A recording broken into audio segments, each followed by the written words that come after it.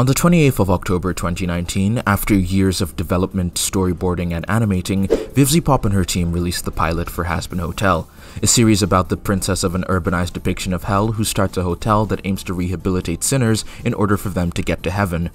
And it blew up. Fan art, fanfiction, memes, those awful music parodies, everyone was talking about Hazbin Hotel, and for good reason too. The animation was incredibly impressive for YouTube standards, the voice acting was great, the characters were funny, and there was just so much interesting stuff going on in the pilot. Hazbin Hotel was a series that was basically designed to become what I like to call fandom fodder. Like, from the very beginning, you just knew this thing was going to have one of the worst fandoms you've ever seen.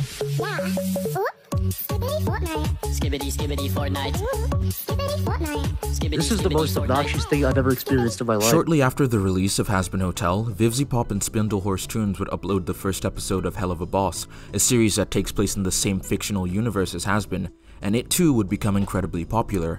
Hazbin would be picked up by A24 Studios and be released on Amazon Prime in 2024, while from 2020 to 2024, Helluva Boss would continue to release its episodes on YouTube.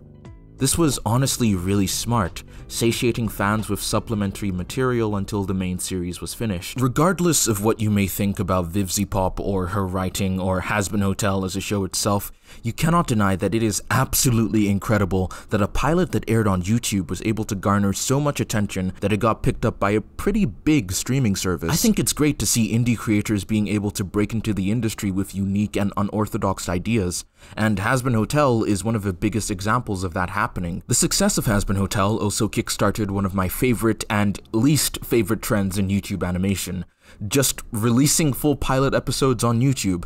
Now, don't get me wrong, Hazbin did not invent this idea, but it certainly made it a lot more feasible for animation studios to try and take risks like this. Just recently, a pilot called Ramshackle by ZDZ was released on YouTube, and in less than a week it has over 2 million views.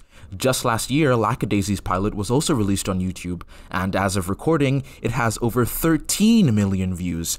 But both of these animated pilots absolutely pale in comparison to the view count of the amazing digital Circus.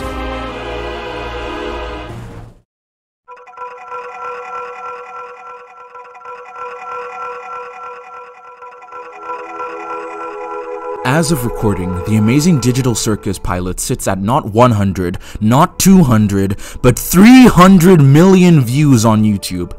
Now, there's probably a lot of factors outside of just the pilot itself contributing to the amount of views, like the fact that the YouTube algorithm probably thinks this is suitable for children and keeps recommending it to children. Digital Circus content farm stuff is all over YouTube. My name is Pomni and I can't escape the digital circus. First of all, the switch from YouTube to Amazon Prime for Hazbin Hotel has had quite the impact on the quality of the show itself. The actual series is much better animated, more consistent with line work, shading, and backgrounds. Another huge change came in the form of the voice cast. All the voice actors from the pilot were replaced, and this was kind of a big deal at first. The internet had spent over 4 years falling in love, and the Hazbin Hotel fandom had grown so attached to these voice actors. Apparently they were replaced because the Amazon series needed union voice actors. I did like the original cast, but I don't really mind the change because the new cast is almost virtually identical in terms of voice direction. Like, apart from Angel Dust and Alistair, it's not really that obvious. Digital Circus only has the one pilot episode out, so trying to compare where it's heading compared with Hazbin Hotel is pretty much impossible, but we can speculate. The first episode has 300 million views in just 5 months, and this isn't just a one-time anomaly either.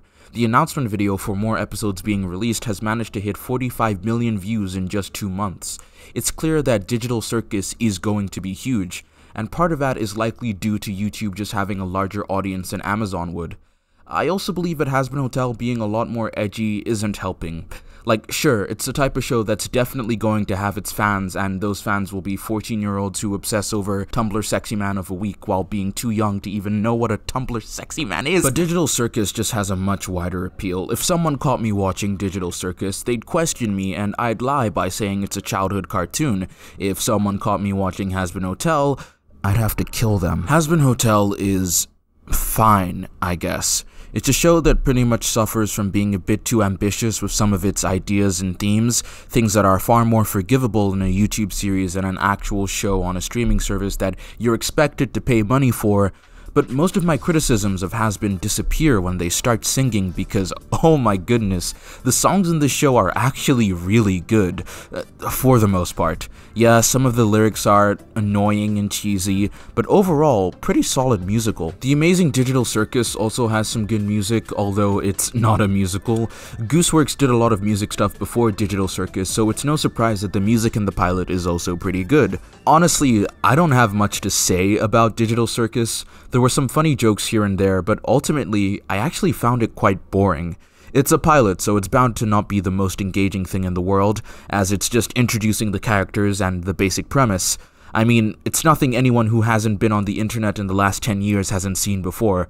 Like, oh, this super colorful, playful thing is actually super dark and twisted. This has gotten old. I think Hazbin's pilot easily clears Digital Circus in terms of quality, just personally. Hazbin's pilot characters were far more interesting to watch on the screen. That being said, I feel like Digital Circus may have more potential in the future than Hazbin. Keep in mind that now Hazbin has been acquired by a large streaming service, there's bound to be a lot less freedom when it comes to how certain ideas are allowed to be expressed and handled. Although, to be fair, in between The Boys and Invincible, it seems that if you want to have a dark, violent shockfest TV series, Amazon Prime is the place to go. Actually, now that I think about it, Hazbin might have more creative freedom by being on a streaming service than on YouTube, considering just how censored YouTube content has to be these days in order to not get demonetized. But at the end of the day, even if Hazbin is given all the creative freedom it needs, it's still not going to stop the fact that the show feels like it was written by a kid who just discovered how to swear. In fact, despite having more adult themes like abuse, violence, and addiction, Hazbin feels juvenile because its absurdity and more real moments clash. A lot. And that isn't to say that absurdist art can't also be mature and realistic, look at something like BoJack Horseman, but the way Hazbin does it just feels like the worst type of tonal whiplash. And I dislike this so much because Hazbin comes so close so many times to almost being great, but it always just falls a little bit short. And that's why I'm glad the show is getting a season 2.